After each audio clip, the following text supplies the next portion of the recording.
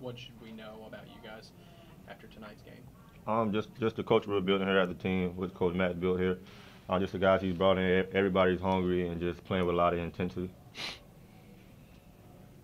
Bryce, Of his how answer, are your buddies?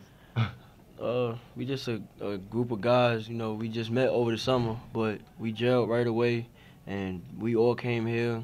Me, Damarcus, and Javon. As seniors, we told them we trying to leave here. You know, make history, and they following along with it, and they understand what race of basketball is all about, and that's what we trying to continue on the history of before we leave. You guys have been talking a lot about transition and practice for the last month.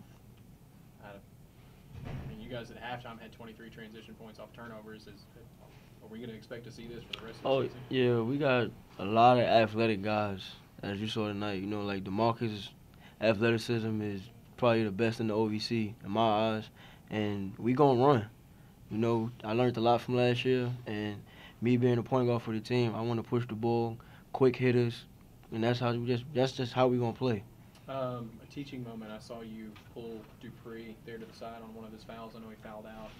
I, are, what sort of bumps do you guys expect with this type of transition and with this type of defense that you guys are going to run? The guys just gotta settle down. You know, it's their first time out there, not knowing what to expect at first. You know, you get anxious just to play, and I'll just tell them just to just slow down, calm down, and everything will just follow along. You know, I had problems like that last year, rushing into a lot of things, and I figured it out late into the season, and that was the best time around playoff time, and everything just slowed down for me, and that's when I was putting up good numbers and trying to help the team win.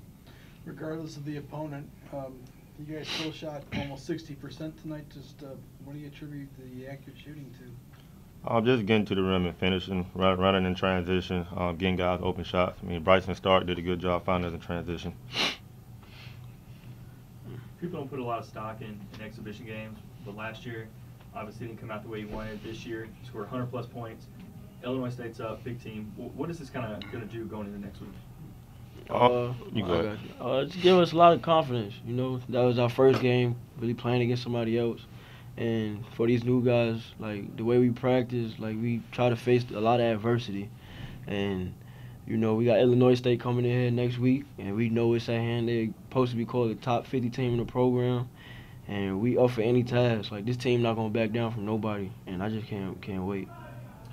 Damarcus, you had 2 or 3 opportunities tonight to take an open three, and instead you either dribbled and passed or just took it to the rim. Is that your mission this season, just to attack the rim? I'm just playing to my strengths. My strength is getting to the basket, running in transition, and finishing. I mean, I'm not much big of a three-point shooter, but if I have to step up and knock it down, I will. But I'm just more of just running the transition, being a defensive guy, and just playing my role. As 2 seniors, what was it like to see Gilbert Thomas just? I'm so happy for that kid because he had a tough process, learning a lot, and he's coming along very well. He's going to be a great guy here. And as y'all saw tonight, y'all seen the potential that he can have, like, for the races. And seeing him score that many points and being hyped up, us juicing him on, giving him energy, good encouragement, it's just fun to see and just fun, like, just to be his teammate and to cheer him on. Bryce, have you talked to G, and what are his spirits like right now? Oh, I mean, he's fine. He tweaked his ankle, I think, a bit. He rolled on his ankle. Some guy rolled on his ankle.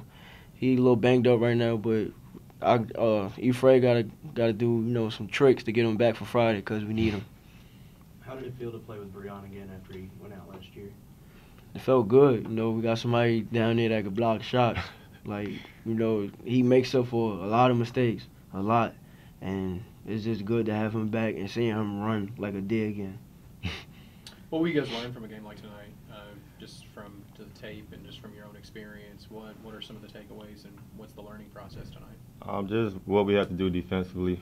We got to communicate a little better on the defensive end. You seen at the last about 8 to 10 minutes, we gave up a lot of open threes in the 2-3 zone. And just running back on defense, transition defense, and converting to the ball. And everybody getting to the ball and helping out the guys on the island.